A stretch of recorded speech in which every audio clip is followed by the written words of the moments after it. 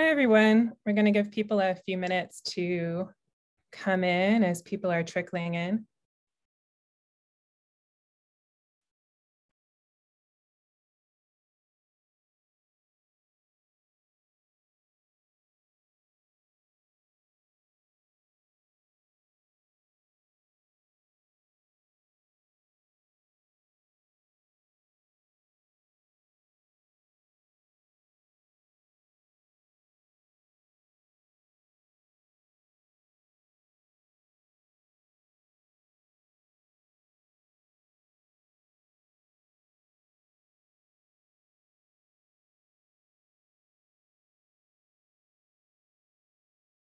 I see a question in the chat. Is this the right place to be?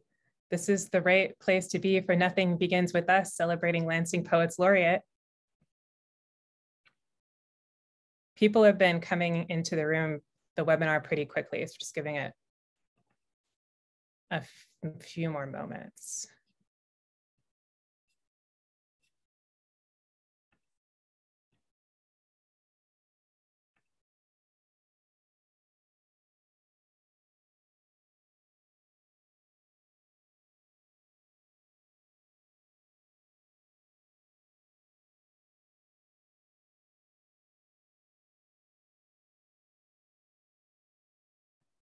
All right, welcome everyone. I'm Laura Russell. I'm the director of the, oh, I have a question in the chat.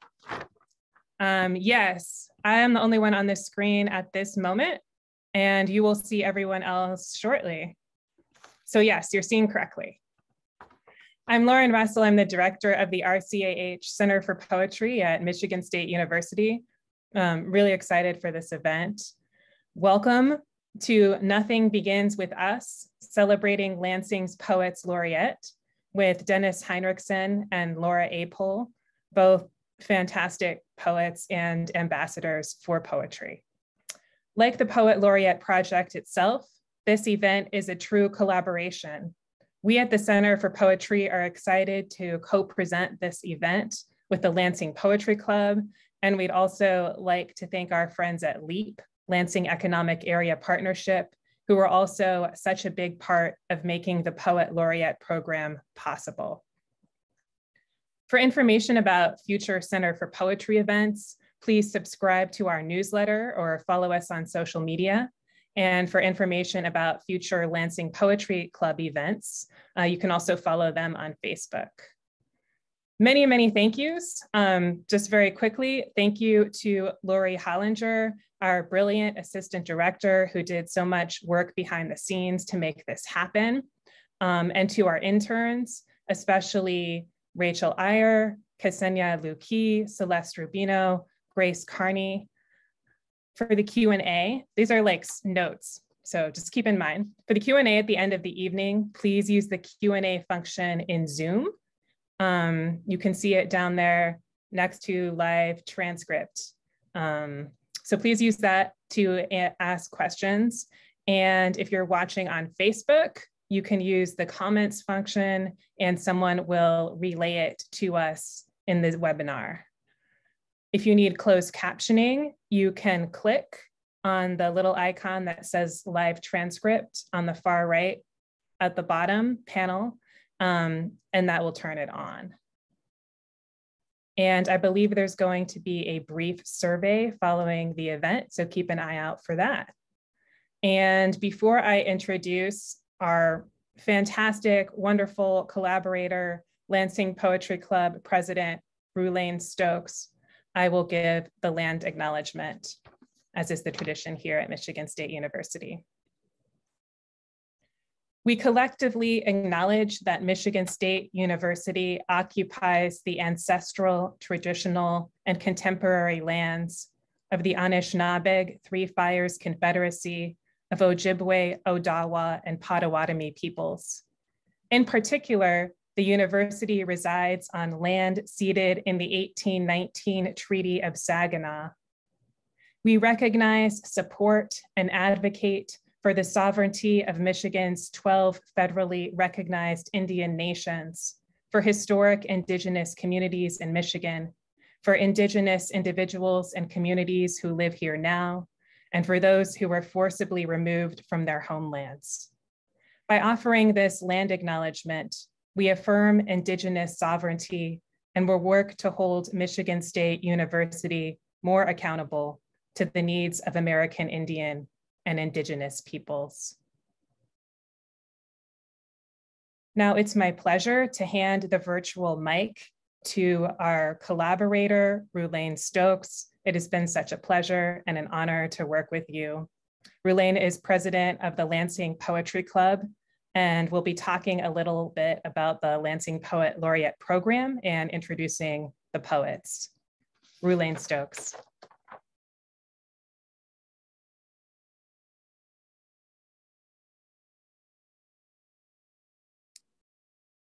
Rulaine, you're muted.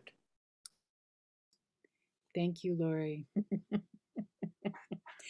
You know, Zoom is a humbling experience. Hello, everybody. I'm delighted to be here. On behalf of the Lansing Poetry Club, the RCAH Center for Poetry at Michigan State University, and the Lansing Economic Area Partnership, known as LEAP, I'm really happy to announce that we're looking for a third poet laureate to engage our community in the literary arts. The deadline for applications is Monday, February 7th, 2022 at 5 p.m. Applicants must be 18 years or older and live in Ingham, Clinton, or Eaton County. This is a 2-year appointment with a stipend of $2,000 per year provided by LEAP. A full description of the requirements, the guidelines, the timeline, and also the application can be found on the LEAP website. Lori, if you could put that up in the chat, that would be wonderful. The address is for LEAP is peerlansing.com. You can find the links on their placemaking page. So that's peerlansing.com/placemaking. So on the placemaking page, you'll find the link to the Lansing Poet Laureate, and also from there, the guidelines, the application form, and the FAQ sheet. In January, we're going to offer a number of informational workshops, both online and in person. But if you have an inkling that you might be interested in being the Poet Laureate, or if you know somebody, you can think of somebody who you think would be a great laureate, please check out the guidelines now and start thinking about what might be possible. And tonight, we're sponsoring a visit with Lansing's 2 stellar poets laureate, Laura Apol and Dennis Hinrichsen. They will share their experience as laureates and read selections from their poetry. Afterwards, as Lauren mentioned, there'll be a Q&A session. Laura Apol served as Lansing Poet Laureate from 2019 to this spring 2021. She followed Dennis, who served as Lansing's first Poet Laureate from 2017 to 2019. Together, their work has increased public awareness of poetry as an art form. It's increased opportunities for poets and poetry lovers throughout this mid-Michigan region. And using poetry as a vehicle, as a medium, it's increased our sense of connection with the places where we live and work. Laura's poetry is remarkable for its passion and its precision, its grace and rare courage. She's the author of several chapbooks and books of poetry, including Falling into Grace, also Crossing the Ladder of Sun, which won the Oklahoma Book Award for Poetry. One of my favorites is Requiem, Rwanda, which was finalist for the Lascaux Prize in Poetry and was based on her work using writing to facilitate healing among survivors of the genocide. Another of her books was Nothing But the Blood, the winner of the Oklahoma Book Award, and also the silver medal for the Independent Publisher Awards for Poetry. Her writing workshops for healing are truly remarkable, and she recently published the book Poetry, Poetic Inquiry, and Rwanda, engaging with the lives of others. And this book focuses on arts-based inquiry, international collaboration, and the therapeutic uses of writing in response to trauma. Her newest poetry collection, A Fine Yellow Dust, was released in August 2021. She's a terrific writing teacher, and I speak from personal experience, and her workshops have sustained poets in mid-Michigan and in other countries and inspired us to write during a particularly difficult time. Let's give a big Zoom welcome to Laura Apol.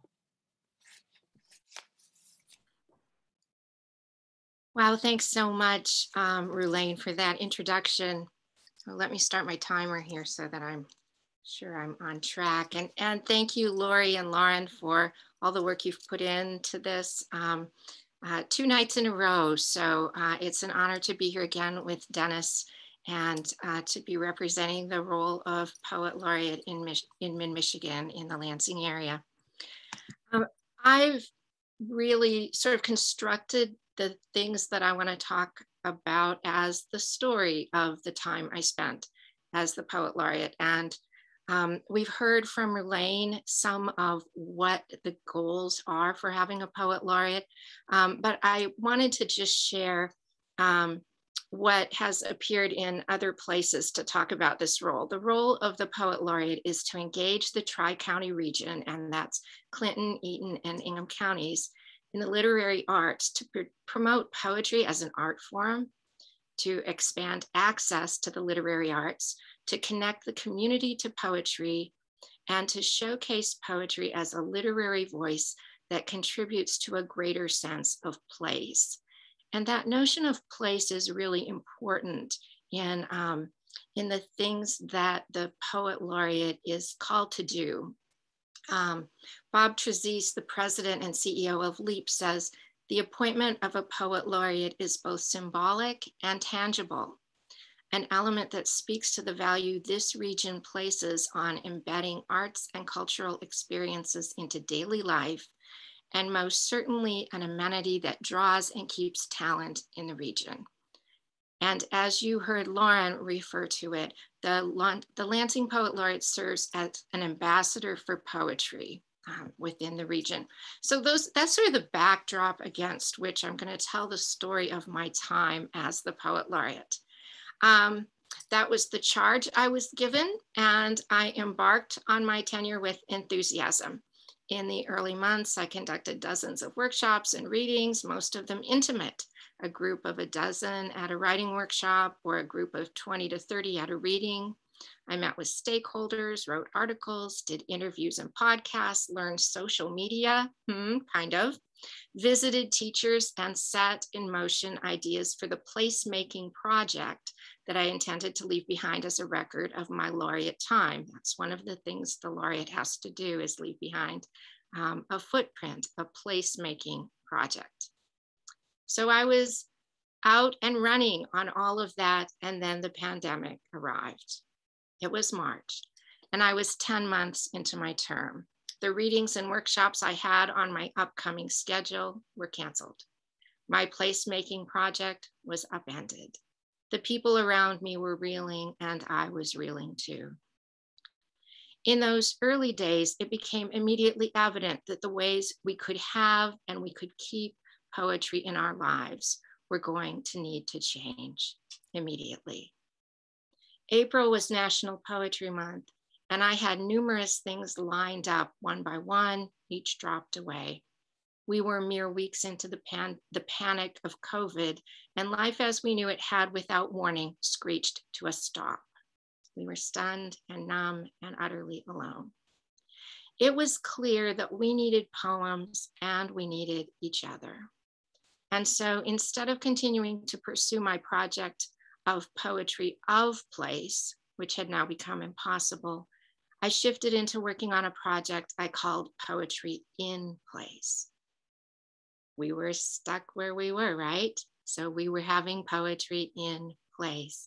I sent out a request for local poets and poets who had once been local to create a video of themselves reading a poem, one of their own or by another poet, and then to submit it to me to be posted on the Lansing Poet Laureate Facebook site. I posted a poem each day beginning on April 1 and ending a few days into May. We had a couple of extras, so we went on even though the month was over. I created the first few videos myself while we all got organized: who, when, how, what.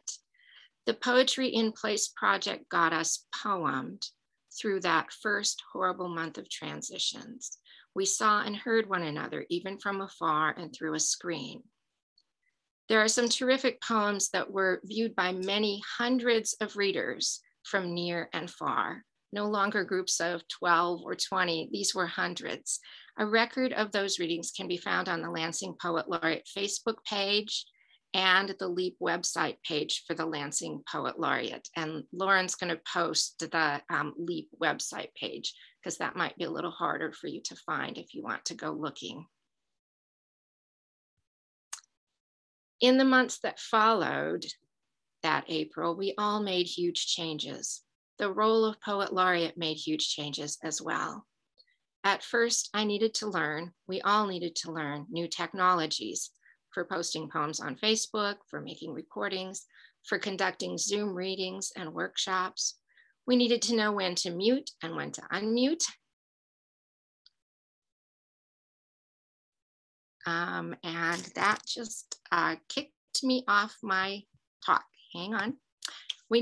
Speaking of technology, we needed to know when to mute and when to unmute. We needed to learn how to listen and speak in new ways. We needed to figure out how to support one another through a screen, with cameras on or off, with chats active or not.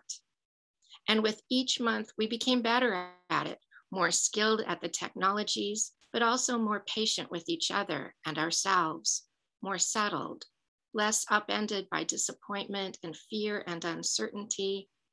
We were also more tired, more lonely, more worn down. In those months, I ran dozens of workshops and readings, attended not only by people from mid-Michigan, but from across the country and even from around the world. I wrote articles, and I did a lot of thinking about the role of writing when it comes to trauma, ways that writing can help people navigate difficult times, like last night's workshop, and perhaps even to begin to heal.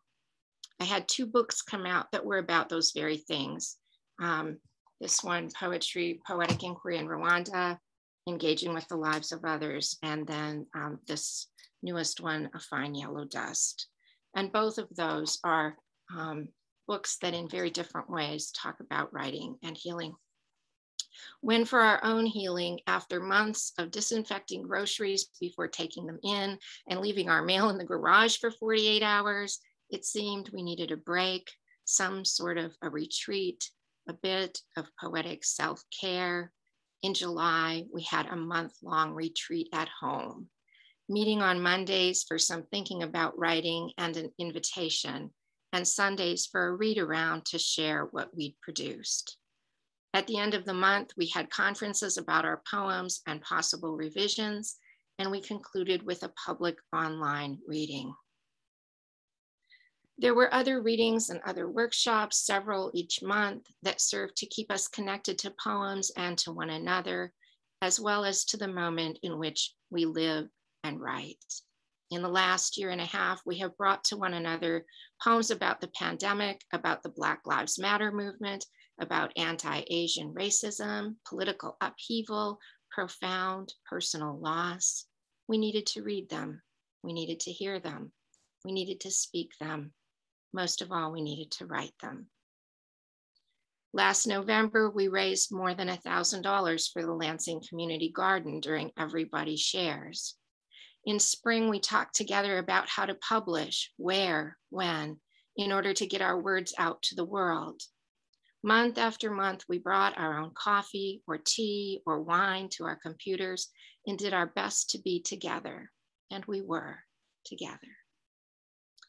It was an honor for me to be part of the Lansing poetry community during this time because I believe fully and full-heartedly that in these months and in the foreseeable future as well, we have need of poetry. We are isolated, lonely, confused and frightened, tired. We have needed to pay attention to the way poetry pays attention to ourselves, each other, the world. We need to keep doing it. As the Poet Laureate during the pandemic, my charge was to support the community in writing. I wanted individuals, both those who considered themselves to be poets and those who did not, or did not yet. I wanted those individuals to write in order to feel, in order to create community. Putting our experiences into words has been a way for us to be present to ourselves and to each other. I've also wanted writers to write in order to document this time, not only in our own lives, but as a time in history, to create a record in poems of what it has felt like to make the sudden shift to the unknown with no map, to learn to see and feel, resist and embrace, touch and breathe in new ways, to engage in protest and upheaval, to notice what has changed and what has stayed the same, to attend to our own lives, whatever those lives have lost or held. Brendan Kennelly writes, poetry is above all a singing art of natural and magical connection because though it is born out of one person's solitude, it has the ability to reach out and touch in a humane and warmly illuminating way the solitude, even the loneliness of others. That is why, to me, poetry is one of the most vital treasures that humanity possesses. It is a bridge between separated souls. And the poet Edward Hirsch writes, poetry rises out of one solitude to meet another in recognition and connection. It companions us. As the outgoing poet laureate looking back, I have to say that I think that's what poetry has done for many people in these many months. It became a bridge. It comforted us. It inspired and energized us. It created community. Ultimately, it has made us better companions of one another. Vera Sackville-West has written, it is necessary to write if the days are not to slip emptily by. How else indeed to clap the net over the butterfly of the moment? It is easy in a pandemic to feel days slipping emptily by, but the poets with whom I've spent my time as Poet Laureate, and you're looking at some of them right now on this screen, have found ways to capture the moment and to leave a record of a particular time in history with their words. Their poems, their resilience, their faces on Zoom screens, they tell a story. They have companioned me. We companion one another. So what does it mean to be the Poet Laureate? How can I summarize what I did and what I learned? What advice would I give? It's alive and changing, adapting to the moment and the needs of the moment. And don't I know it? Certainly it requires poetic skill, reading, writing, teaching, but it also requires heart. It's an honor and a responsibility. It begins by taking one path, but it winds up somewhere else.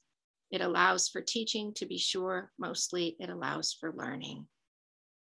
It allowed me to join with other voices of poets and lovers of poetry in the mid-Michigan area, past, present, future.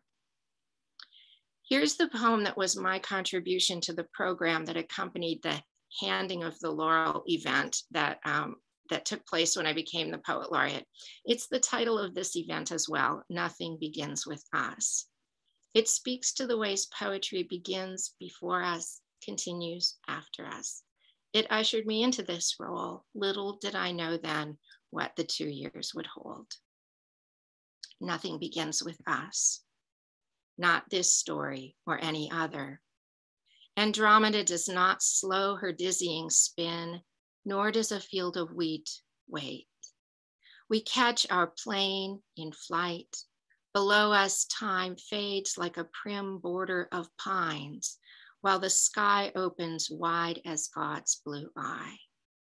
We have far to go, navigating between stars that appear only after dark. The secret names we were given at birth are cradled in our curved hands. It is a magic world now, and we are at the center, our own lives the map, our words the edge of a knife we are just beginning to hone.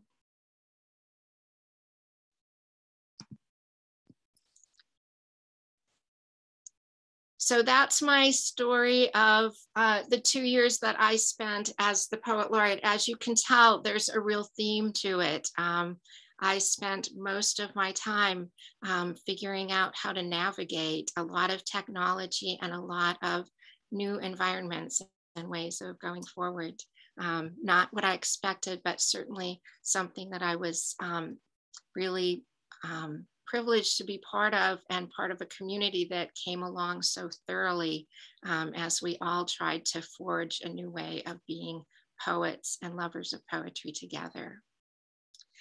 So what I've chosen to read during this reading time is not from any of the other things that I've published or written, but I just want to read some of my pandemic poems. Mostly because I think everyone has pandemic poems. So I don't really read them very often because it feels like, oh, the world doesn't need another pandemic poem, does it? But in light of my story of being the Poet Laureate during a pandemic, I decided that this was a good opportunity to share some of these poems. And I haven't exactly put them in the order in which they were written. You'll notice that they do kind of move with the season and are very, very located in place. How could they not be? So you'll see a lot of images that recur, mostly because if you're staying at home, you see the same things out your windows and in your yard over and over.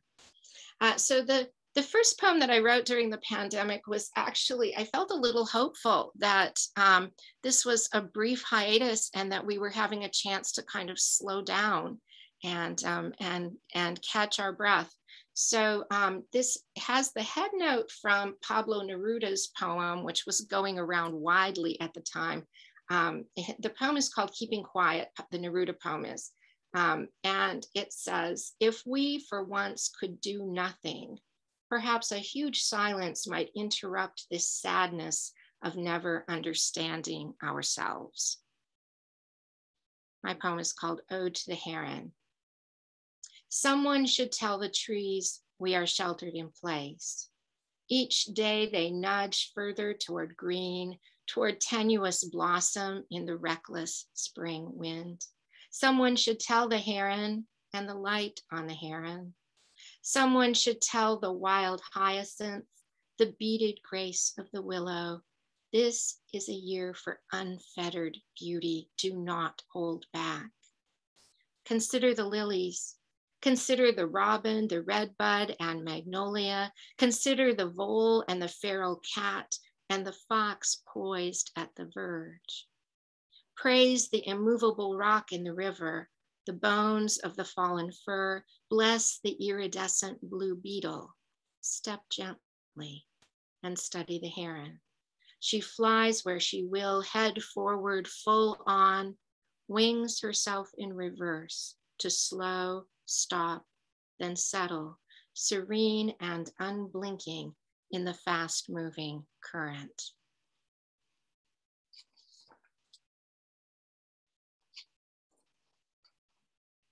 And then it stopped being quite as fun to be home and quiet. This is a poem called Is Touch. Tonight, I'm thinking of those things I didn't know I should love. Crickets, dragonflies, the burr of owls on nights I can't sleep, the turtle on the lane, a red-eared slider that set the dog barking, a pair of milk snakes twined in the rock garden, wildflowers that are weeds and weeds that are wildflowers, the forever burrowing of moles, and the chipmunk the mama cat brought to her young, where their instincts set upon it tiny teeth and claws, left only the tail. I'm thinking of a man from long ago who still knows me in my dreams. I should never have said goodbye. What I miss most is touch, followed by scarves and earrings. If you come for a visit, I will meet you on the drive. It's been so long, and at last I have learned to hold out my hands, to say yes to what I love.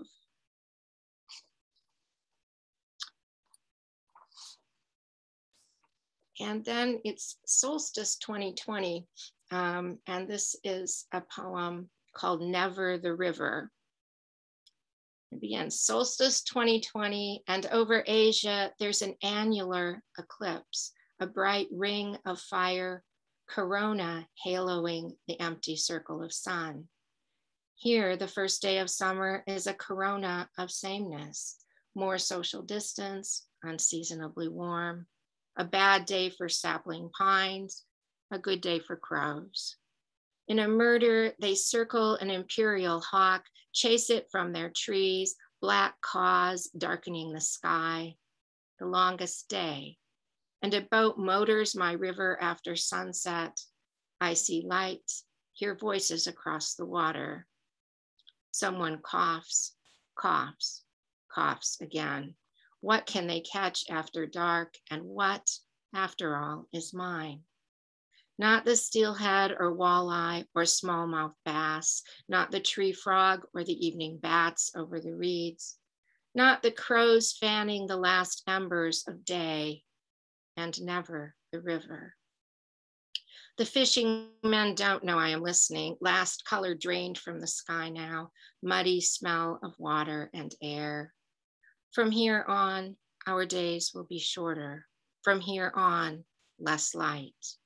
Move on, I want to tell them, move on. The sun has gone out and the river is pushing, always pushing downstream. And then because my beloved older dog died at the start of the pandemic, I did indeed have a pandemic puppy before I knew it was cool and important to have a pandemic puppy. So I was involved in puppy raising during the pandemic. I feel like I still am, even though she's a 1.5 years old now. But this poem is called Quarantine Fatigue, and the puppy shows up prominently here.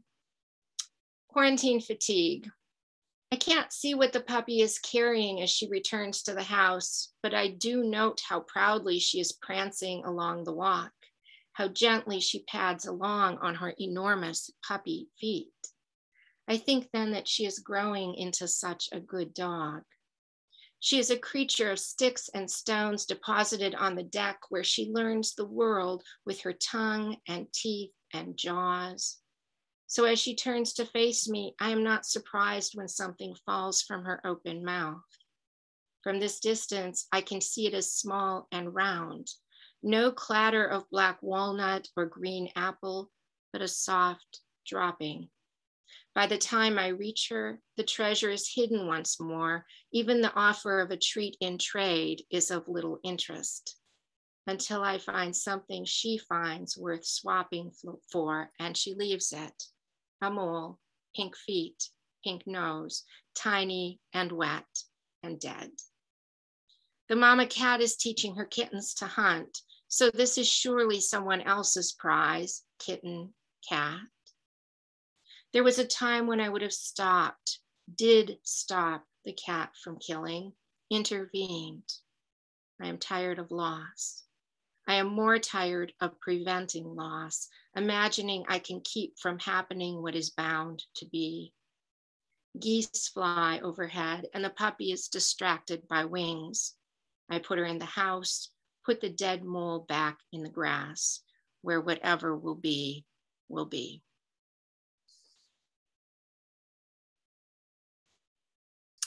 Why I hate living alone in a pandemic. It is that kind of day, midsummer, hot and humid. Mornings, I open the house to the damp of river, fill feeders for hummingbirds, food bowls for kittens, fresh milkweed for the caterpillars I am keeping, carry water for the black-eyed Susans, and the door, bang, bang, bang, is tiresome. So I prop it open. It is that kind of day, and a small bird, brown and innocuous, a house finch perhaps, female, flies through the open door onto the porch. Window glass all around, and she is frantic, confused. The sky, the trees, so brilliantly right there, her own wings beating wildly against, into, toward, into, against, toward what she knows, the world of oak, beech, and poplar, hurtling from ledge to table to window to desk to window to ledge. The room is alive with her terror, and I am frozen by her frenzy until I hear, over the panic, not this bird, but another, perched on the rail of the deck, reddish head thrown back, brimming with warble, a clarion summons repeated, repeated, repeated, repeated, as if he could sing her back into the sky.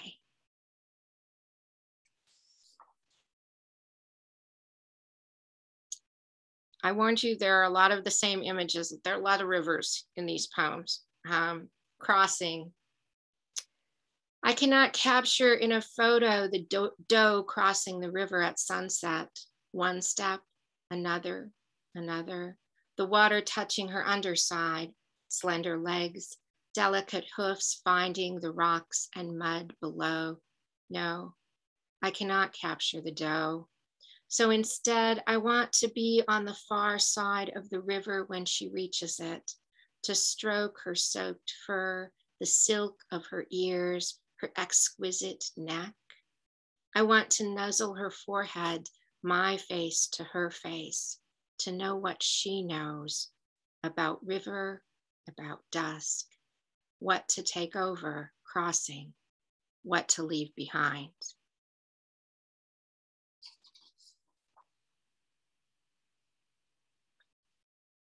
November, dusk. A too early snow cleaves the pine, splitting the trunk, slides down the ever-bending green. Always one side or the other, what we can save, what we can't, the life we expected, the life we have. A doe escapes the hunter or does not. Nearly escapes is not nearly enough.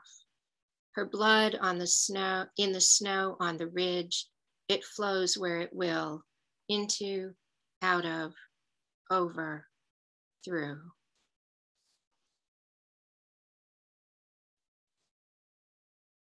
This poem again has a head note. The poem is called Vigil, and the head note is by the poet Michael Pryor, who writes, "Love, how inelegantly we leave, how insistent we are to return in one form or another. Each day, a whir of white wings, I look up. Sleek neck, sleek body, perfect against the pale sky. A swan heading somewhere, heading skywhere, pondwhere, homeward. The whir of her wings, the only sound in the silent gray. Each day I look up, the best, the only thing I can do."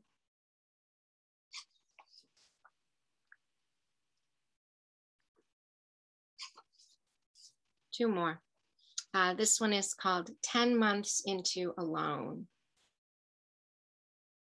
10 months into alone, and the gibbous moon enters the room through bare trees, branch shadows crossing the unslept side of the bed.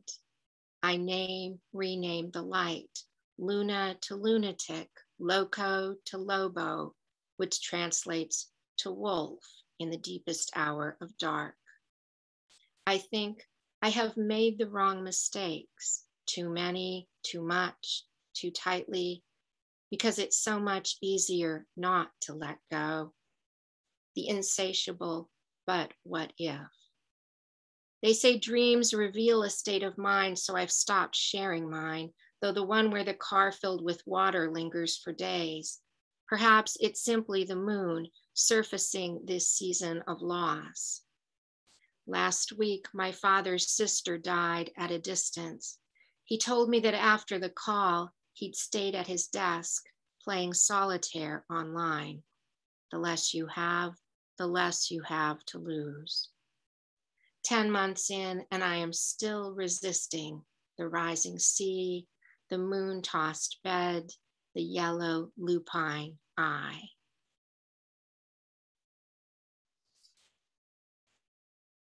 And then finally, prayer in the time of COVID. I invite a friend to dinner, roasted cauliflower, chickpeas, and kale. We eat outdoors, 6 feet apart.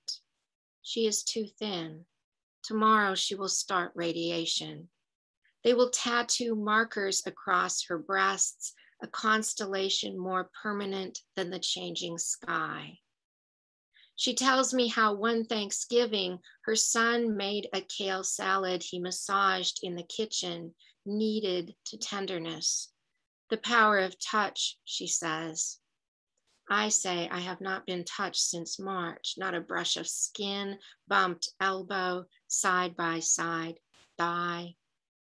All week there has been a giant silk moth laying eggs on the screen door and back. So near I could have stroked her wings. I think of the hands that create a radiologist's map, that break down the veined leaves of the greens, or worship the unblinking eyes imprinted on wings.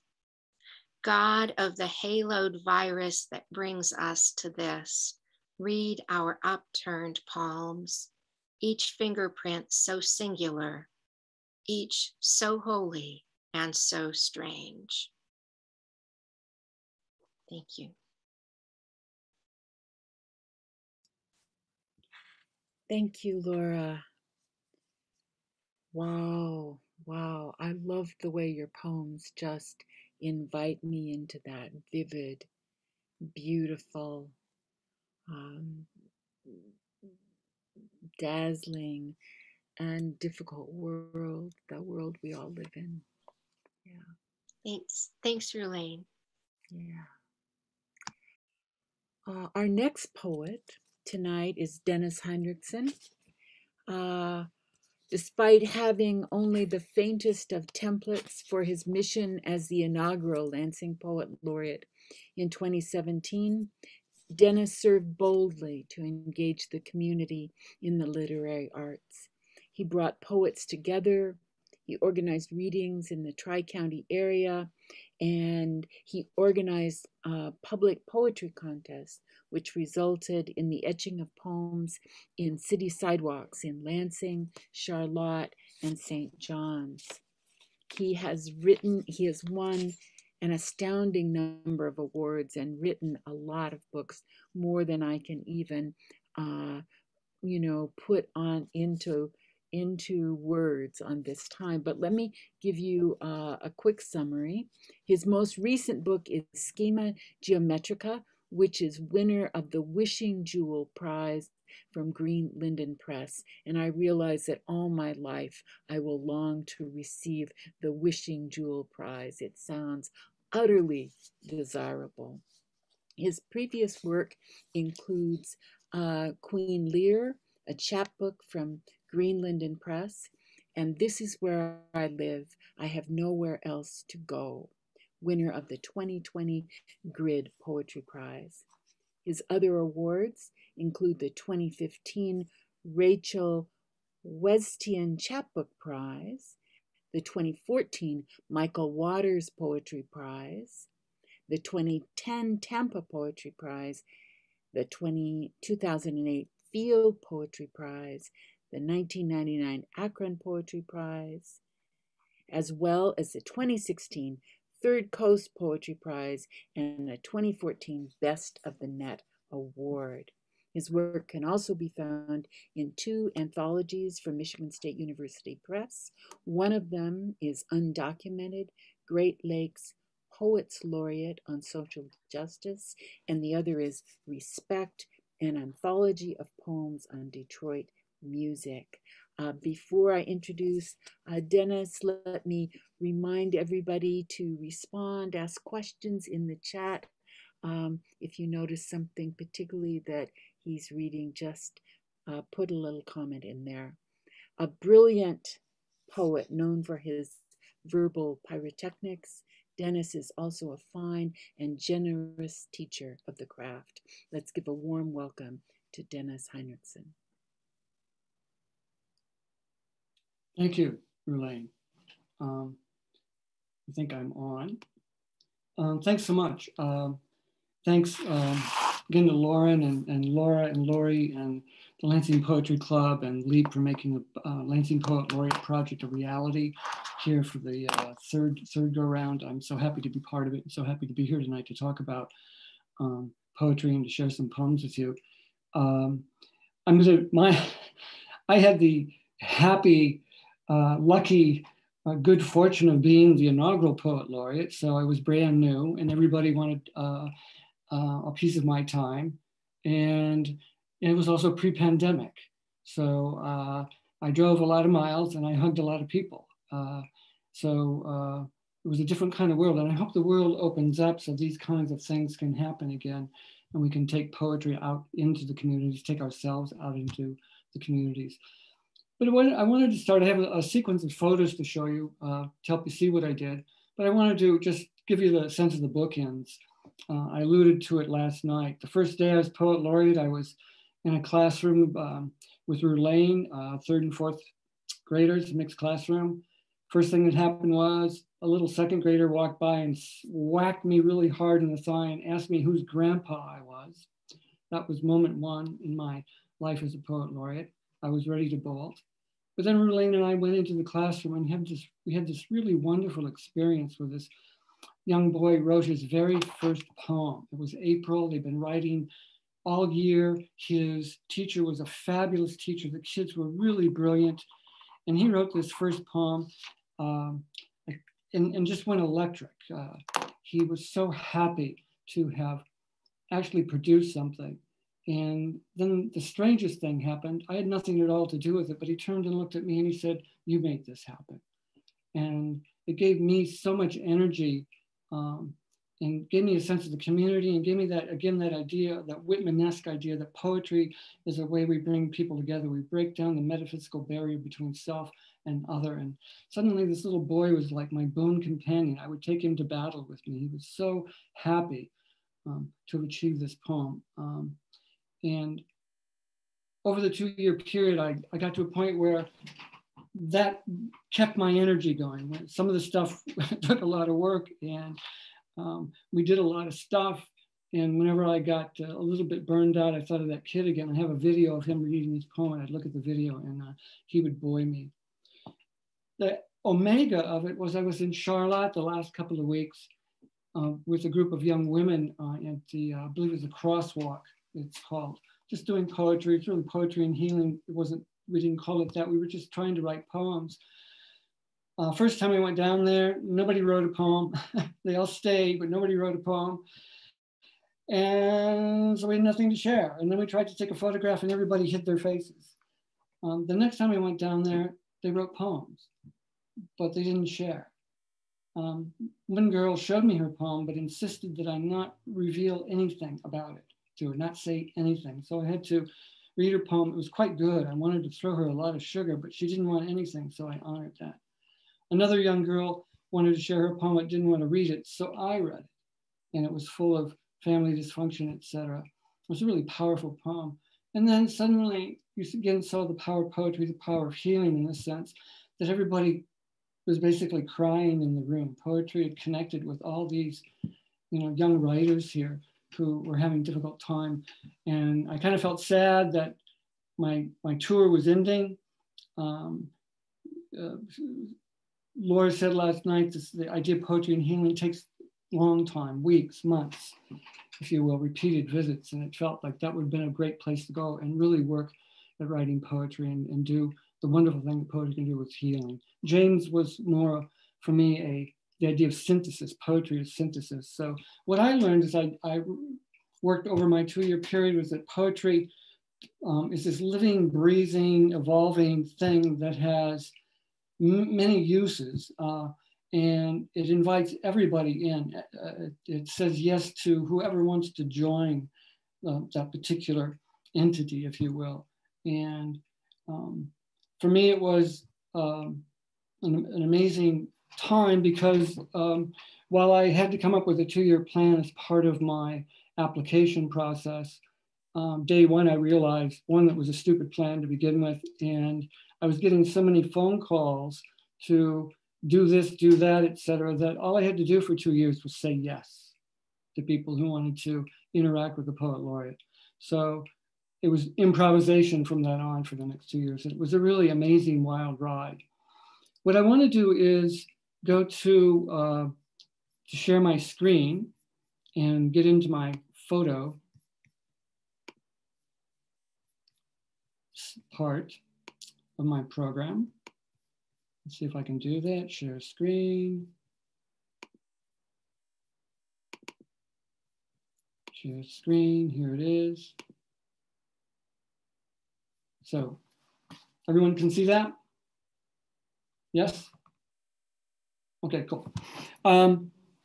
This is the mayor, Andy Shore, but I'm going to talk about something else first. The first phone call I got was from the Arts Council. They wanted me to write a poem that would be used as a script for a film celebrating arts and culture in the 3-county area. I had 5 weeks to do it. I think they had the idea that we had a poet laureate, we could just call him up and order a poem, put him on commission. So, of course, I couldn't say no. I didn't want to say no. I wanted to write the poem. And I figured out a way to write the poem, and it was put together for a film that was shown at the Creative Placemaking 2017. And if things are going smoothly on the chat part, there should be a link to that video in the chat if you want to take a look at it. It's a poly-voiced video. It involves many, many voices. It celebrates arts and culture in the 3-county area, and it's a really wonderful film. That first week, I was also poked in the ribs by Bob Trezise of LEAP, and said, wouldn't it be a great idea if the Poet Laureate wrote an inaugural poem for the mayor? And this was in May. The election hadn't occurred yet, but he was pretty certain that Andy Shore would win. And sure enough, he won. And sure enough, I got a phone call from the mayor's office asking me to write a poem, inaugural poem. So one has to say yes. It's the mayor. I had about 5 weeks to write it. This was a little bit more of a difficult situation, but I pulled it off with the help of 10 years of being a technical writer. And then I pretended I was kind of Walt Whitman. And I thought really hard about my audience, 400 people who'd never seen a poem before. And then I kind of mapped it out and began saying things they wouldn't disagree with, if you will. I wrote 2 really wild statements at the beginning to win their hearts and minds. And then I went on into speaking, basically riffing off Andy Shore's white papers and converting that into a poem. So the Poet Laureate, a priest and a rabbi, presented at the inauguration of Andy Shore in 2018. And that was the end of my commissioned work. But it was a really wonderful way to start being Poet Laureate. In addition to those things, I did, I spoke to the Rotary Club. I judged the high school slam contest for the state. I wrote articles for the Lansing State Journal. I visited classrooms. And I kind of want to get into that right here. Here's a classroom visit. This is where we were in Okemos. And in fact, this young boy right here is the boy who wrote the poem that day. His name is James. He wrote a really beautiful 4-line poem that I recite every now and then. I may read it here later for you. In addition to the classroom visits, I decided that there were so many great writers in Lansing, and that being a Poet Laureate, it wasn't really about my poems at all, or my books, or me as a writer. It was really about poetry and the diversity of voices. So I had this idea of taking a gang of people from the Lansing area into the communities, and I called it my Traveling Poets group. And I wanted to bring in a bunch of people. So this is the first iteration of my Traveling Poets, with Janine Serto of MSU and Grace Karras and Masaki, who were killing it at the Poetry Room during those first months, myself, and then the magnificent Ruvain Stokes, who came along with us for the ride that day. This is down in Charlotte. I did this also up in Grand Ledge. This is Isabella Mansfield reading to people in Grand Ledge. And in front here is J. Artemis Hall and Rosalie Petruski, who came up there with me to read poetry. Also went up into St. John's with Relaine again and Cruz Villarreal. Actually cruised a couple of times up into St. John's to kind of take all these really wonderful, diverse voices that we have here in Lansing and take them into these outlying areas that, when you look at the political map, they tended to be more monolithic and red than our blue area here. So it felt really important, the power of poetry, to take in otherness and share those stories, share those poems in those communities. Seemed like a really important thing to do. I wish I had done more of it. People kept calling me, I kept saying yes. One of the things I wanted to try, and maybe my presentation here is a kind of a little bit of a menu of possible things that other poet laureates might want to try and do. But one of the things I wanted to do is I wanted to try to build a critical mass down in Charlotte by running open mics down there at the Windwalker Underground Gallery. So for all 2 years, once a month during the academic year, from pretty much September to May, we ran an open mic down there in an attempt to bring people in. It didn't quite find roots. My goal, naive as it is, was to try to build a self-sustaining community of poets down there. Tried that again in Eaton Rapids at Mark's Place. A good group of writers there, but I don't know if it's the populations or not enough time to get the right people. It's part of being a poet laureate, I think, is running into finding who the operators are, if you will, the organizers, the people that are going to bring people together, that are going to attract people within these communities and link up with them, and then let them bring that group together, say in Charlotte or Eaton Rapids or some of these other communities, St. John's. And came close a couple of times, but it didn't work out as I had hoped. I hope it would be more sustained. And then, as Relaine was talking about, we did a number of community rights in 3 cities, in Lansing, in Charlotte, and in St. John's, where we had the community right poem celebrating place. And there's a movie that goes along with this, and I hope it gets into the chat, or it's already in the chat. It's on YouTube, and I believe it's called Sidewalk Dreams. It's about a 6-minute video that shows all the etching of the 8 poems we did here in Lansing. We identified 4 areas: Rio Town, Old Town, Stadium District, and the East Side. And we invited people in the 3-county area to share their ideas about this space, to celebrate this space. We had 4 silos of poems. We found 2 judges for each one of those silos, and we picked 8 poems and ultimately etched them in the concrete in these locations. This one is Nan Jackson's poem about the Shiawassee Street Bridge, and it's over on the river trail by a city market, basically looking at the Shiawassee Street Bridge. That's a view of what it looks like when it's being etched. Here's my artistic rendering of it. And there is the poem and the bridge that the poem is about. So this really wonderful moment of placemaking occurred there. It really occurred with all the poems. Still in the Stadium District, we're in front of the baseball stadium. A former usher there, Alan Harris, part of the poetry community here, wrote a poem called Sidewalk Dreams that became our theme song, if you will, for the Sidewalk Project. And we etched the poem in the front there. There again, the guys are putting it in the ground. There it is with my Don Drysdale 6-fingered mitt. And there it is in black and white with Alan Harris's hand. He came by while we were finishing it up, and he agreed to have a picture taken with it. We're in Rio Town now in front of the Blue Owl coffee shop, putting in a poem by Grace Karras, celebrating all the amazing energy that was happening down at the Robin Theater with the Poetry Room. And another artistic rendering with my Telecaster. Kitty corner from that is a poem by Rebecca Payne, Speaking to the River, that is just a block away. This is in front of the old gas station there that was looked like it was going to become a Pablo's for a while, but it no longer is.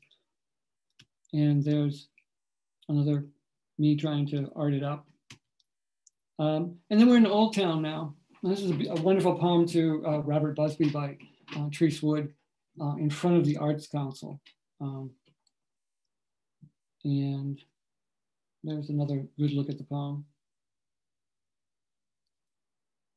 And then over on the Branky Fish Ladder is a poem by Cruz Villarreal called Mi Pueblo that celebrates the Latino roots of Old Town. There's a black and white one. There's Cruz himself, the author of the poem, taking a picture of his poem. He came by while we were etching it. And there's me with my Clint Eastwood serape and Day of the Dead mask. And again, the poem. And then Old Town River. This is a poem by Jan Shoemaker. It's on the bridge. It's on the southwest side of the bridge, looking east. There's another shot of the poem. And then there's me, another shot of the poem. One of the poems, on the east side, there was really no serviceable sidewalk there. So we had this one etched in more, it's not plexiglass. I forgot, I was trying to think of what it was called today. I can't remember what it was called. But this is the machine. I went down and watched it happen. In fact, I was put into some pretty hard labor helping him do it. This is the poem being etched on a relatively large sheet of plastic. He etches the words backwards. He spray paints them. All those letters we had to pick off by hand with little tweezers to free them up so that you could paint them. And then you finally pull all that stuff away, and there's the poem that we took to the Allen Street Market, and it hangs inside. They're undergoing renovation now, so I don't know where it's at, but it used to be inside that area where they had food on Wednesday. So in Lansing, we did 8 poems.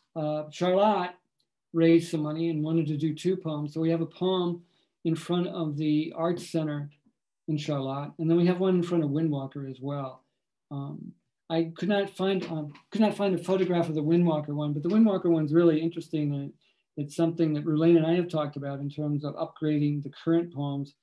Right now, they're just etched into the sidewalk, but they can also be painted. The letters can be painted and then it can be sealed to even give it more durability.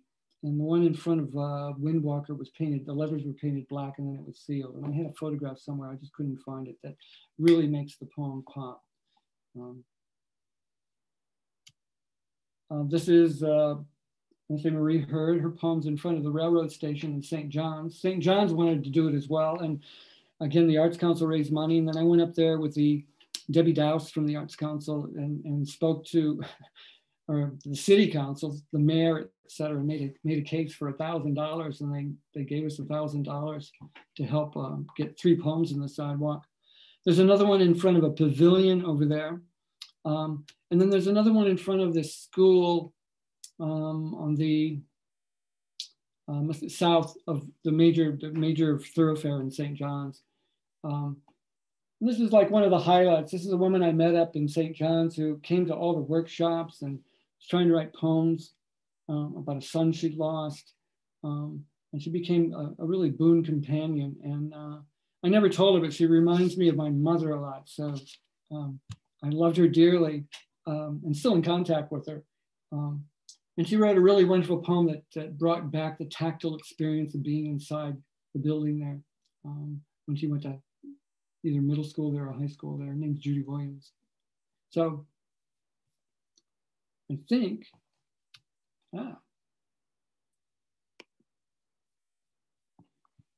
that's the run of the land in regards to the stuff I did. I know I kept track of my miles. I think I drove 2,000 miles during the 2 years. I was probably in Charlotte probably about 50 times, and I was probably in St. John's about 30 times, Grand Ledge a bunch of times, Bath, south side of Lansing, where else, Eaton Rapids many times. It was a really wonderful, magnificent experience that I think is probably on one level really unique because I was the inaugural one and we lived in a different, easier time. But what I loved again about it was taking poetry in the community and finding so many people in these communities wanting poetry for a variety of reasons, for poetry and healing reasons, for going into the classrooms, for that synthesis reason that kids, I think, need at that level. They lead such an amazing, difficult lives. How do they pull that all together? Well, a poem can pull it all together for them. It's a unity, it forms a unity.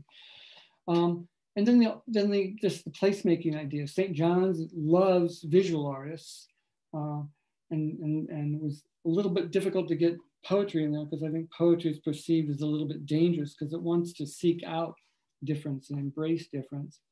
But we got up in there and we got the poems in there, and they understand the idea of building this beautiful culture, making this city this really wonderful, beautiful place to live. You just don't work there, go home, get up and work again. You live in a place where there's art on the buildings, there's art.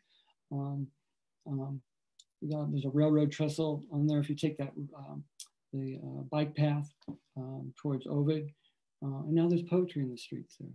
So it was a really amazing time. I had a blast. I had amazing partners everywhere. The poetry army in Lansing was particularly strong. Rulaine was a godsend. Lori Hollinger came through with money at a critical time. Everybody helped out, and I think the next poet laureate is going to have a really wonderful backup team to help him or her think through what to do and how to connect with people. The 3-county area is pretty big, but there are people out there that really want to bring us in, bring the poet laureate in, and help bring poetry to their community. So. I think I'm not on the committee, selection committee. I don't think Laura is either. Is that true? No. So you guys have our emails, or you can get us through Facebook. But if you have any questions about the application process or any questions about your plan, responding to the requirements, please get in touch with us because we can help you brainstorm and give you some ideas and help draw little roadmaps for you in terms of what's out there in terms of cities and towns and libraries and people to contact and all that. There's a wonderful richness and an array of things to yet to be done. So don't hesitate to reach out. I think on my behalf, I'm saying that for Laura too. Right? Reach out Laura too. Please reach out. We'd love to help you guys figure this out. When Rulaine asked me about this idea of poet laureate, I didn't think it was going to be a good idea unless we could sustain it for years, 10 years. Grand Rapids is in their 3rd decade of having poet laureates. We're just 4 years in. We really need to continue to build a grassroots system, a feeder system. And people, and there's ways that a poet laureate can help do that and mentor other people. So please reach out. What I'm going to do is read some poems from my new book, Schema Geometrica.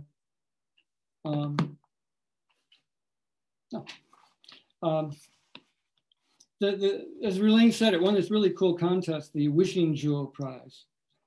And what was really interesting about the contest is that it was an invitation to break what a book of poetry could be, break what a poem could be, and try to do something different with a book.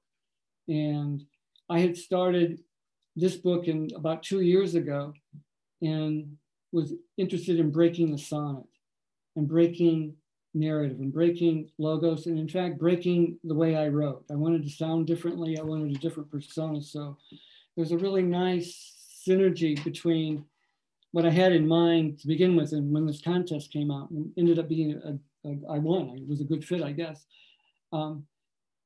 So when I started the book, I was interested in the idea of contagion was a key, a musical key to the book. Good contagion, music, bad contagion, ultimately coronavirus. But before that, I was thinking about just all the as a white male in America, the degrees to which I've been brainwashed by so much and trying to undo so much, male privilege, white privilege, male gaze, etc. I started worrying about my money, what my money is doing unknown to me in the world. And I began to start thinking about my lifestyle as a member of the first world in terms of the kind of unintentional harm I do in the world. Wearing clothes, building sweatshops, living in a state where the energy is 25% nuclear. I worked for 10 years as a technical writer, 5 of those for an engineering firm. So I was really interested in just the waste that's created, the waste that's circulating, that's around the Great Lakes right now. What happens when I turn on the lights? Began worrying about water. How come we don't take care of our wastewater? You know, how many of us watch cold water go down the drain before the morning shower heats up? You know, and we have friends living out in California where it's drought. It just seems like, what are the connections there? So I wrote a bunch of poems and I wanted to crash things together. They are collaged in the spirit of Joseph Cornell's boxes, if you will. And so I wanted to crash really disparate things together. And I wanted to crash 3 things together so that I would triangulate. That's the schema geometrica of the book. The idea being that if I have 3 points, 3 things, that I've defined an area, and that's the content. And I can get more of the world in the poem, and I can try to find connections to those things. I can find connections to my own connection to those things as I point the camera outwards. So the poems are kind of wild and crazy. They try to be funny sometimes. I allowed anger, I allowed anxiety, I allowed myself to be pretty snarky sometimes, irreverent sometimes, so that there was this panoply of voices in the book. And then the other cool part was that since he wanted to push what a book could be, see if I can hold this up, I was able to ask artists to join me and present graphics for the book. I've got one from a comic book artist in Chicago who I know, who presented this for this poem. And then I have Julian Van Dyke's in this book. He has a piece in here called Funk, that goes with a poem about James Brown. So I was able to push the book in a bunch of different ways and has other kind of interactive things. There's even 8 of the poems have been put to music by my good friend Tom Larder. And at some point, we're going to have a QR sticker in the corner here to get to you. If you buy the book or have a copy of the book, please get in touch with me because I'm going to have the stickers probably in a couple of weeks. And that sticker will be a way that you can just scan and then get to the music right away and have the book in your hand and follow along. So that was the whole contest. And that was kind of just fit perfectly for what I was doing. So let me read a few of the poems to give you a feel for what's going on in the book. We talked yesterday about breathing and in and out and how it connects us to other people and because everybody's breathing all at once. And I wrote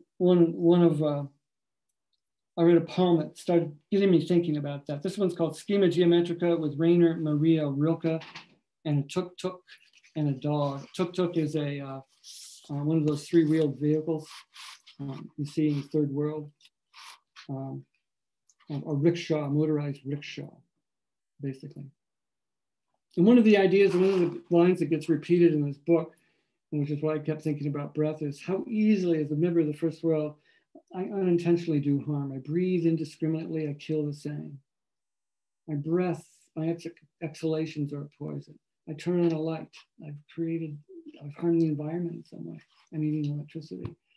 And I wanted to be more and more aware of how I move through the world. So, Schema Geometrica with Rainer Maria Rilke and a tuk-tuk and a dog. I breathe indiscriminately. I kill the same. Just as air does now, moving through me. Oxygen unstrung and grafted to blood. Waste product, even now in these words. Thinking, oh, tall tree in the ear, keep churning. You are such a beautiful kite carrying me elsewhere. I forget I am just another engine idling. I don't even worry sometimes the electricity I use keying my avatar through the ether, or wondering if any of the molecules pouring out of me carried Rilke too, to such levels of popularity and despair, such ecstasy. I am so outside myself right now, I must be tactile. First God again, always first gods again, Orphi and Kanpur in Faridabad, where all of us live, in micrograms per cubic meter, in asthma, in scavenger cells, in emphysema. Oh, footprint, footprint, footprint, rickshaw morphing into tuk-tuk. My exhalations must be in the neighbor's dog by now, and then out again, moving east, because that's where all the wind is going, over and through the trees, carrying this dispersed liquid aerosol I am forever expressing toward you.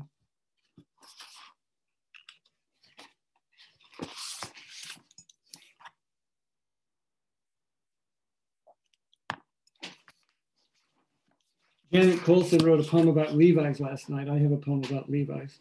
I wanted to, I don't know why I kept wanting to interact with the people who make my clothes, the woman who sewed this button. I want to talk to her. I want to talk to her child. This is a poem that ends up on its knees in a pair of Levi's. There's only one place in America where Levi's are made. Every place else, China and Mexico. So then I wanted to write a poem about my pants, which are hecho in Mexico. They have that provenance, being works of art, which is fine by me. I know a few words of Spanish, so I can mutter, gracias Juan y Maria, gracias, gracias Felipe. Me llamo Dennis.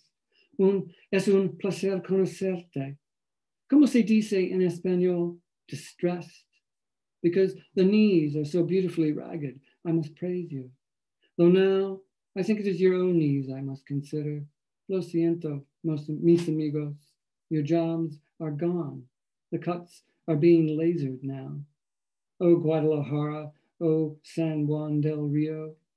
I am on my iPhone in a first world condo, sunlight baking my white skin raw, slim pointer finger so unlike a laser coming at you. It pokes letters and then does it again. The keyboard is so small, it keeps auto-correcting, killing my mood. Sidebar, perhaps I should consider an iPad. It's bigger, more lap-friendly. Oh, China, your language may be broken sticks to me, but I can write them down beside the teeming gulf to say, ni hao. Tu también haces Levi's. Ni hao, everyone.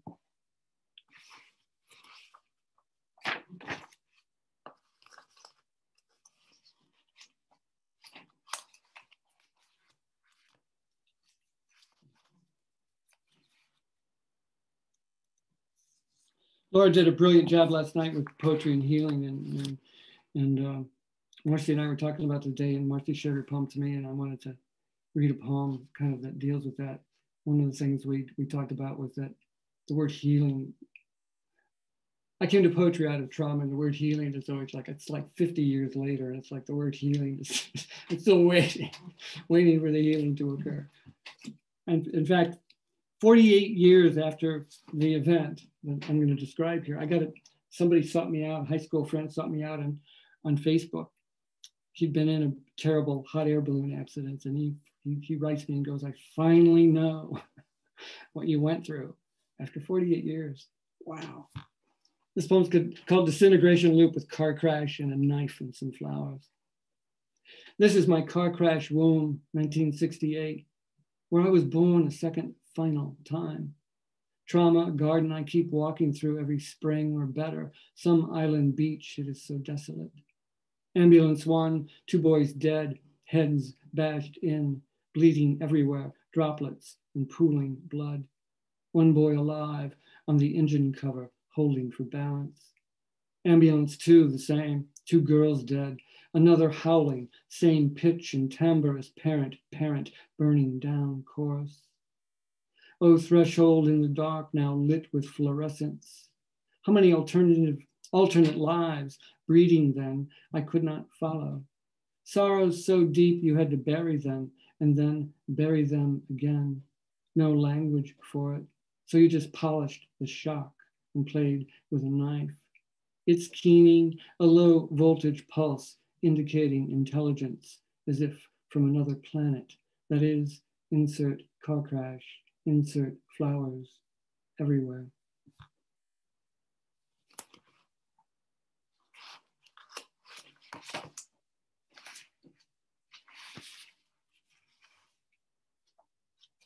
My numbering system is failing me. Oh, a mood change. This poem's called What is the Woolly Bully and Will It Come Again? I still don't know what the woolly bully is. Does anybody know what the woolly bully is? I can't see any of you, so I don't know. If you know, tell me. I don't know what it is. I know Sam the Sham. What is the woolly bully and will it come again? I liked it better when it was all AM radio and there was wind in my face. Left hand steering, right hand punching chrome keys the size of gumdrops. So I could be this thing for some length of speed and pop song minutes, and then another. Right turn, no, left. So I had to improvise. It was somebody else's film, a DJ soundtrack. Questions ringing. What is, in fact, the perfect ratio? Time, V, lightning. Did body really sing? Was feedback God? All I had was this 5-banded spectrum, feints and attitudes, a feel for road, engine and road, curves, dips that were spring-loaded at certain speeds. Oh, perfectly contoured earbuds. Oh, field of hairs alive with playlist. Where is that neural network now? A body beside me, so it was communal. A testosterone rush, musk, whole flags of it spreading out of the windows because it was summer and we were blasting open, silkworm cities aflame with twilight, lanterning the straightaways.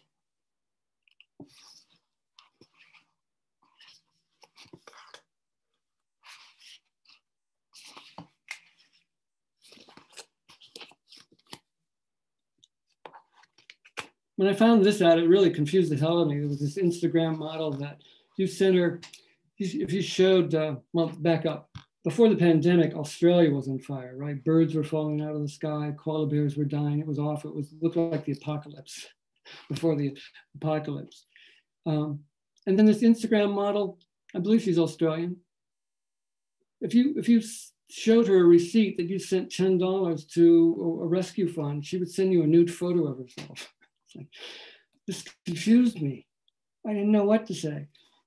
And then she tried to get other Instagram models to do it as well. And then they threw her off Instagram. But before that, she raised $700,000, which is good for her. Wow. Schema Geometrica with Instagram model Kaylin Ward and a Yangtze River paddlefish.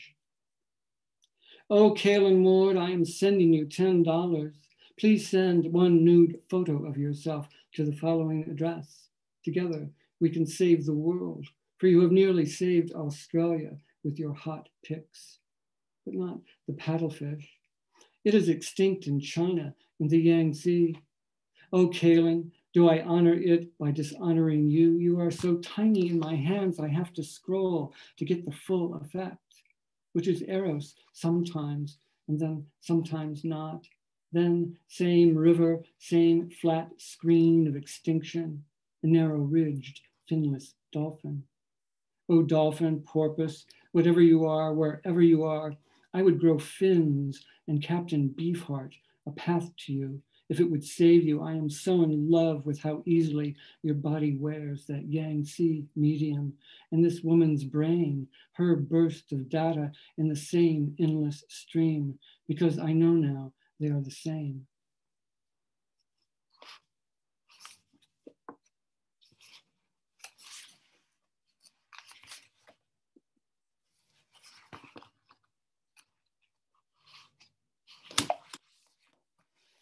There's a really wonderful movie about Glenn Campbell's dealing with Alzheimer's. I don't know if people seen that. I only see 5 people here. I forget the name of it. It'll come to me in a minute. But it's really wonderful. He found out he had Alzheimer's and he decided to go on tour. For 2 years, he was on tour playing songs because he could play, he'd get angry, he couldn't know his wife, forget his daughter, and he'd get on stage and he could rip off Galveston. Like, wow. It's just an amazing, amazing movie. And in the middle of it, it's like he plays Galveston and then he goes, let's play it again. And it's like, yeah, you get to play Galveston again. You're dying. You get that last song. So this poem's called Anasazi Love Song. It takes place in Chaco Canyon. Well, Oakland, then Chaco Canyon. With Glenn Campbell. The epigraph is, Galveston, oh Galveston, I'm so afraid of dying. O pristine city of the brain, water rising along the Texas coasts. When I am no longer sure enough for you to keep loving me, and I can't or won't. Now anger, licking clean its plates, a name forgotten, my wife, daughter, even the beloved dog who hunkered against my leg for warmth because she was hurt that time in California when I was young and Erin was cooking and Sophie's feet were sore from all the hiking. And so she was rubbing them hard, both hands, and we were drinking beers and letting the television run. That last place they lived in Oakland, I'm pretty sure, West Street, just down from Montgomery BART. All this remembering just me exiting right before your eyes. Last train, last trick, a prestige. Oh, Galveston, dear Galveston, please grant me one last song to play until the Southwest is cathedral in my eyes again, and my wife can see too what I am dreaming. That day at Chaco, Pueblo Bonito, when we leaned against the inner walls and let the tourists pass like some tech-savvy tribe, tour bus idling, covered with dust and next world elsewhere, until they were gone and we were still alive inside our bodies, these ruins, and desert music, and desert wind alone was our music.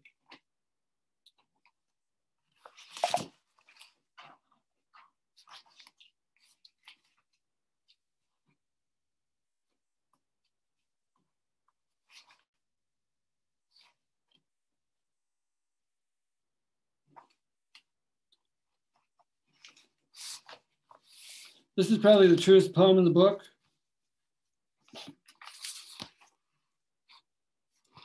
What happened is this: I got old, I got sentimental, is the title. It's the first line too. What happened is this: I got old, I got sentimental. I fell in love with everything. Example, James Booker, the Bayou Maharaja. That was easy. Example, Jerry Lewis. That was hard. But it was spring and there was big noise in the yard. And so I said yes, many times yes. Yes to that cascade of notes, to Vitalis slicked hair, manicured nails. I preferred the chandelier in the brain, but most days I was just a 60-watt bulb with face and eyes.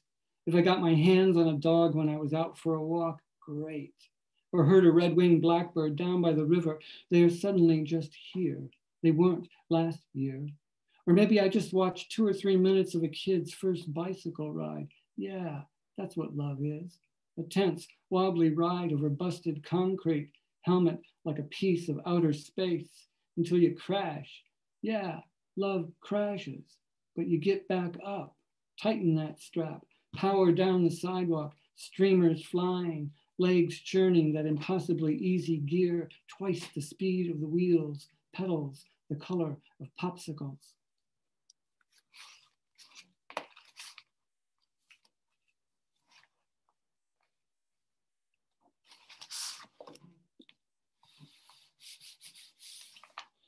I'll finish with 2 more. Since I was working for an engineering firm and we built power plants, and you start thinking about all the stuff that we store, all the data, we make content left and right, and it just goes into a storage somewhere that's plugged in. I was reading an article saying somewhere pretty soon, like 25% of the power in this country will be devoted to data just storing data, all the junk the government collects on us, all our stuff we have in the iCloud. It's just so staggering to me. And then I thought, wow, that's okay. That's my tomb. That's my pyramid. I'm a pharaoh. When I die, that's where heaven is. As long as there's a power plant to keep me alive, people can Google me and get that page of forever stamps that popped up. So this is called Schema Geometrica with John Keats, death mask, and a pyramid and a cat. I mentioned that I put a photo of my cat on Facebook. I've had a cat, but I've never put a photo of my cat on Facebook. I will not join that particular social phenomenon. Oh, awaiting tomb of digital presence. Here's my face, uncanceled, like a forever stamp, to mark the searchable parts of heaven. Here, my deleted files for the dark. My avatar so embedded there in a hurricane of code and algorithms, not even Keanu Reeves could find me. Oh, Neo, it will happen soon. I will slip that first matrix mother into this other womb, a band of love and fame. There are so many photographs of me with palms, as if I were a pharaoh among the 100,000 other kings and queens. Here are the hidden rooms of my obsessions, and 2 or 3 photos, forgive me, of my cat. Here is Keats' death mask. Alive, I love them all. Dead, they will be the fortune the living spend to fund this stream. Race data stacked like urns beneath the sun. Oh, capacity, will you be that sun? My permanently benign and useful presence, my Osiris, my viscera engorged with surge in rapture.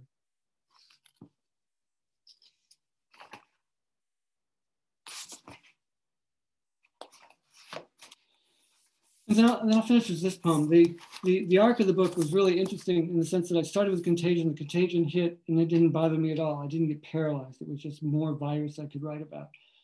And then right before everything closed down, I was at the Jacksonville Zoo getting a backdoor tour of the zoo. I was feeding penguins, flamingos, giraffes. I was watching jaguars be hand-fed. It was just an amazing day.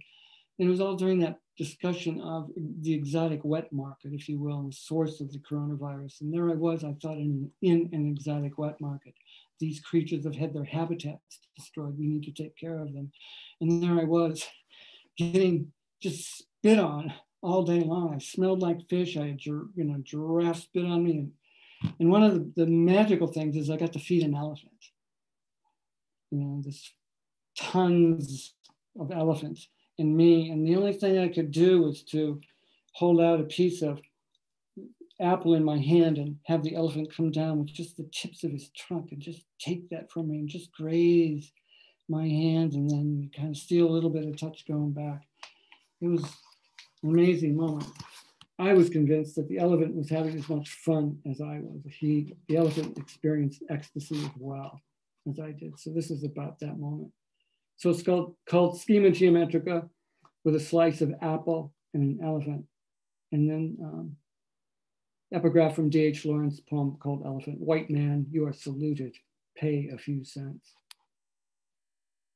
Ah, Ganesh, you take the offering so easily from my hand. This is all I know of blindness. By intuition, your vast, shy heart. By touch, your trunk-lipped fingers, really, mountain of blood. Not quite September 1995, New Delhi, the milk-drinking miracle, but still capillarial in its action, the ephemeral flash of an apple no bigger than my pinky, lifted by the 40,000 muscles of your trunk, tossed to gullet, and then that pause we allow for gods, until one of us begged another, and the other obeyed. Oh, awe and wonder, immensity, what is lifted here? Who is lifting? I stood inside the moment like a fence post with arm, not tusk, extended, and sought a breach, which was just my hand again, with some 12th moon sweetness, Florida sunlight, a waterfall, my own body a waterfall of sense and taste, some intermolecular force defying gravity. The way the keeper had you rear your trunk to reveal where the tusk was snapped. not cut and poached to its hidden living root. By this, I knew you. By this, I knew myself. Thank you very much. I'll turn it back to Elaine. I think Lauren is taking over at this moment. Oh, Lauren, okay, I'll take it. Yeah. It is I. Another round of applause. Thanks. For Dennis and for Laura. Both incredible readings, and also really wonderful to see your work as Poet Laureate, especially your, I didn't even live here with Dennis Poet Laureate, so it was incredible to see that.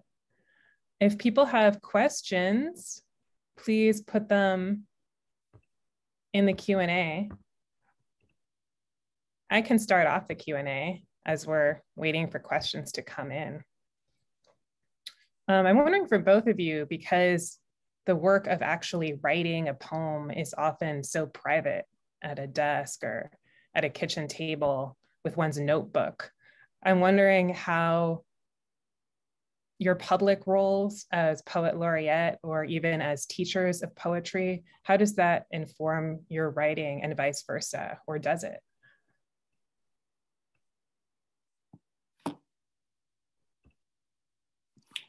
I don't think it informs the writing at all. I think what happened for me was I met so many amazing people. People came up to me after readings, and one young man in particular just wanted to be my friend, and he's my boon companion now. And what happened was I had a group of people that fed what I needed to do, and I wrote. I didn't think I would write a lick during the 2 years, and I wrote more than I'd ever written, which was amazing to me, partly because I had these people in my life that fed me, so that I was able to live in many different worlds. During that same period when I was Poet Laureate, I taught a graduate workshop class at Western. So I'd go talk to PhD students during the night, I'd come back, and then I'd be in a 4th grade classroom. So I was able to run all those different lines and understand that poetry had all these different kinds of uses, and that as Poet Laureate, I needed to have this sort of a protean persona where I could shift, be a shapeshifter, if you will. That I had to be, a graduate class one night talking language theory and then hanging out with 4th graders, right? Or hanging out with 16-year-old young women who are just, need attention of some kind, and a sense that their lives have value.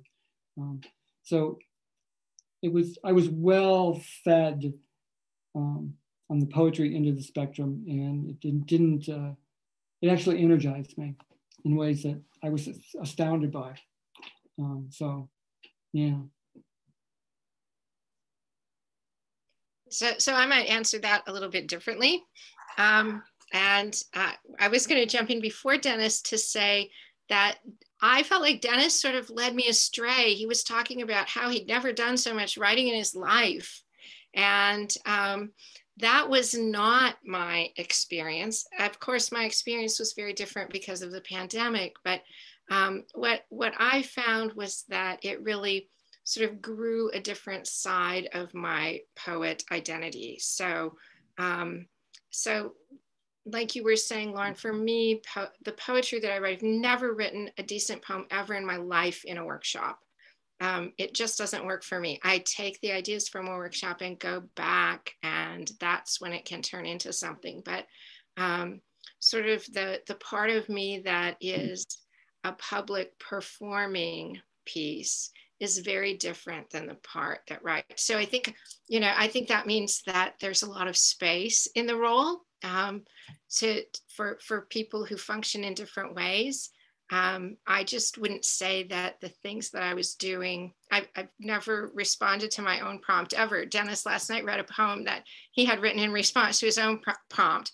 I'm like, oh, wow, I would really love to be able to do that, but actually I never have. So I think it's a great question, and I think there's so much space for how the role and the different aspects of it get performed.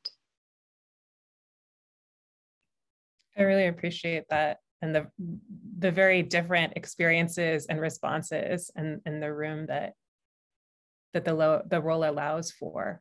There is now a question in the chat, or in the question and answer space from Mimi Gonzalez Barrias.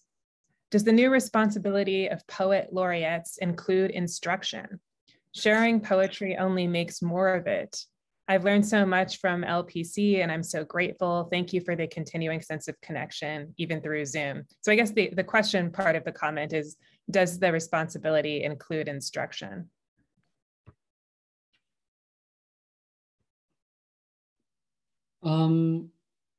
That might be a question more for Rulaine. I would think you're going to do workshops. If you want to reach out to people, you're going to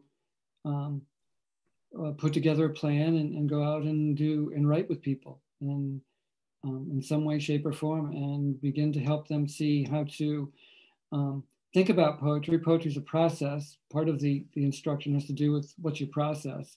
You can fine tune a process. You can change a process. Changing the process results in different kinds of things, and get them comfortable with the messiness of writing poetry. And then teach them something about their formal imagination. I think that's one thing that at the local scene, people do really wonderful write really wonderful poems at capturing emotion and capturing scene and place, but they're incandescent. But poetry also is a practice on another level, and there's poems, really good poems are laser. And there's a formal imagination that helps make the leap from that incandescence to the lasers. So there's a kind of cool level of instruction that goes on there and can change the way people look at poetry and think about poetry and think about their own work and get better at it. I think in answering the question about the responsibilities of the poet laureate, formally the poet laureate needs to give at least 4 workshops, and 1 in each of the 3 counties, and also, so there's a minimum requirement of 4 workshops and 4 readings, but each of our poet laureates has done vastly more than that. The other part of the requirement is that the poet laureate do a special project, special poetry project that leaves a tangible footprint, a tangible, it can be a product, it can be a program, it can be, something like the Sidewalk Poetry Project or Laura's, video, the video project with a lot of different community poets. So there's a lot of space in those projects for the poet laureate to design a project that's really exciting to her or him.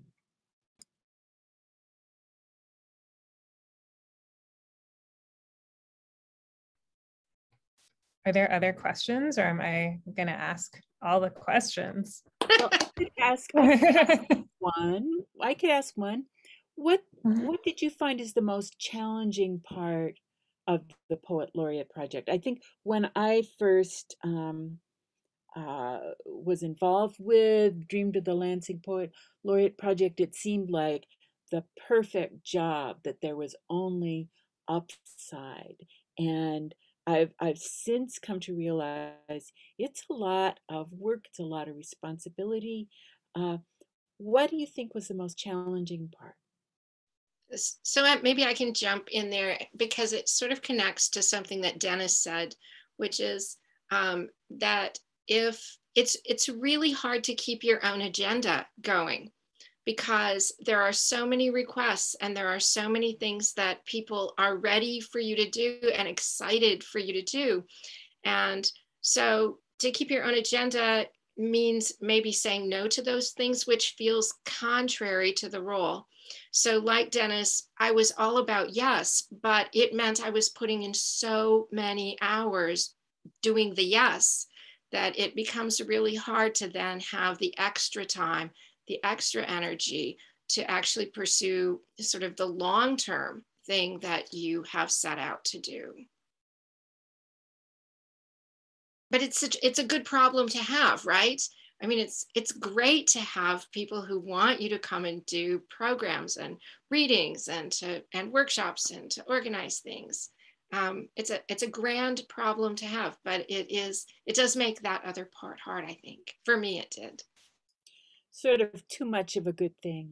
It's too much. At some point, I think I said, I wish there were, I think in an interview that was, I don't know, in City Pulse or somewhere, I said, I wish there were 4 of me to do this. Mm-hmm. What about you, Dennis? What did you find the most challenging thing?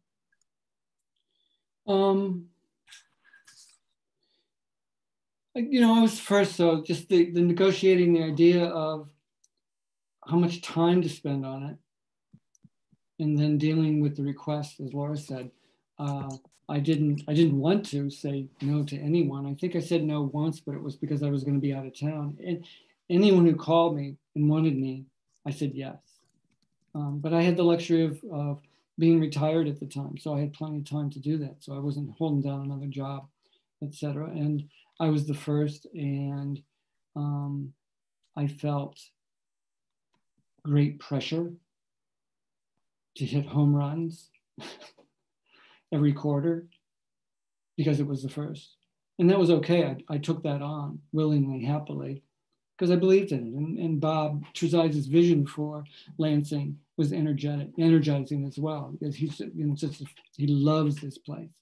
He loves making this place better. And I took that energy on, and then it was easy. And then again, I met so many, I got outside the poetry community and met new people, and you find really smart, intelligent, creative people that get you to think across disciplines, and that come up with ideas, and that just is exciting to me, and just fed me, fed my work and gave me energy, so that I only got burned out twice during the 2-year period and had to go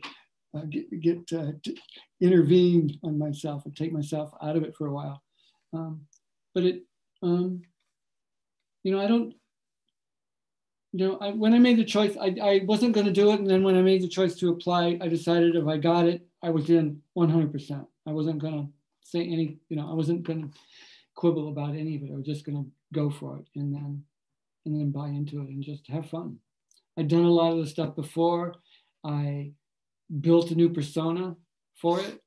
I was online a lot more than I like to be online. I was putting my face out there more than I like to put my face out there, but I felt that was part of the job, to be the ambassador to poetry. I, became engaged in different parts of my personality that, I don't have to use them anymore in order to do the job well. And sometimes that was a little difficult, but it was fun. You get asked to, I like the challenges, write an inaugural poem, go speak to the Rotary Club and maintain their attention so they don't pull their phones out and play with their phones while you're speaking during the whole time. And that was like, I found out I could do that. I went and spoke to the Rotary Club. She goes, that's the first time nobody got their phone out. They listened to you. Okay, cool.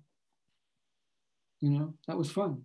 Challenging, but it was all fun. So. Both these questions and answers sort of illustrate the differences between both of your experiences as poet laureate, both being retired or not retired, or during COVID, pre-COVID, which again points to sort of the expansiveness of the possibilities for the role. There's one similarity I noticed. Laura, today you said something, I think this was referring to poetry during COVID. We needed poetry to pay attention as poetry pays attention. So you said we needed poetry to pay attention as poetry pays attention. And it struck me because I had read an article where Dennis said something very similar, and it was pre-pandemic. You said something about poetry as a way to stay alert and stay aware of the world you live in as part of a reason to practice poetry. I was wondering if you could both speak to that, the role of poetry in being aware, alert, paying attention, significance. For me, it is, it's the meditation. I don't know how I could live in the world without paying attention and parsing these, the things that I write about. I know I'm connected to all things. Part of it is I know we don't know anything. And we're constantly in a, I feel like it's interesting to be in a perpetual epistemological, ontological crisis. I don't know who I am. Things change. I don't know how I know what I know. I live in such a limited spectrum of senses, right? And the world is much richer than that. So it's a way for me to pay attention to all that and practice a kind of, it's a spiritual, I think, practice for me. And it comes out of just the sheer joy of writing and being able to, you know, go back to that Whitman thing, connect to those things. So I don't know how, I can't imagine my life. I've done it for so long, I can't imagine not ever writing and being aware of things and being alert and looking for things to write about and seeing how this thing here connects with that thing there and putting something together that, you know, is interesting.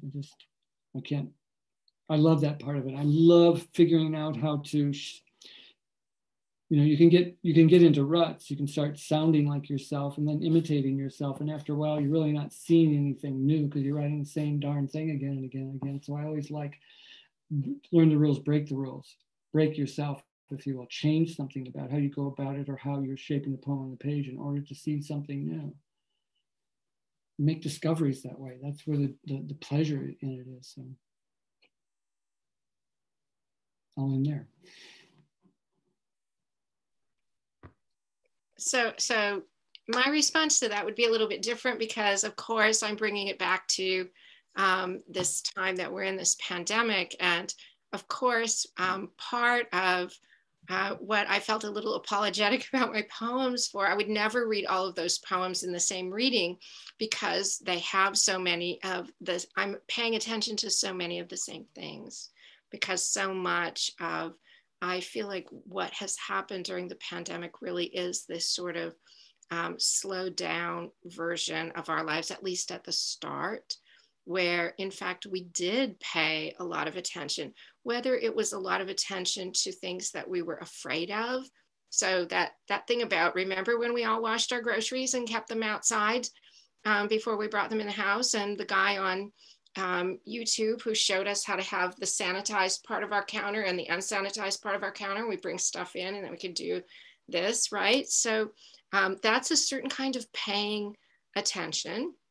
But I think it also was that we sort of came face to face with things that really terrified us and that we didn't understand, and that, you know, sort of imagining outcomes for people we loved and for the people we were, and how our lives were upended and how this could happen in such a short amount of time. All of that, I think, sort of pulled us up short, and really did, in the same way that in a car accident, you see it over and over in slow motion. You know, we sort of did have this attentiveness that perhaps was not part of our regular ways of doing things before that.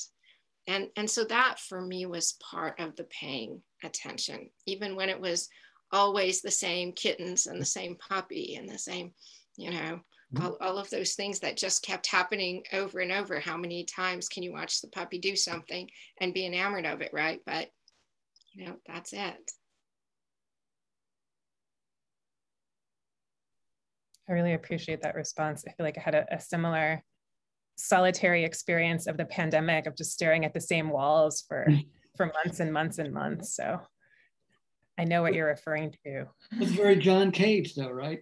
And I think, Lauren, you said you have cats, right? So you even probably have that part of it. Like you study the pets around you as if they're very, very interesting, because they are.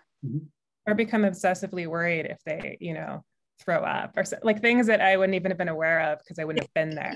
That's exactly right. Are there any other questions? Or should I give it back to Lori? Let's say last call for questions from the audience.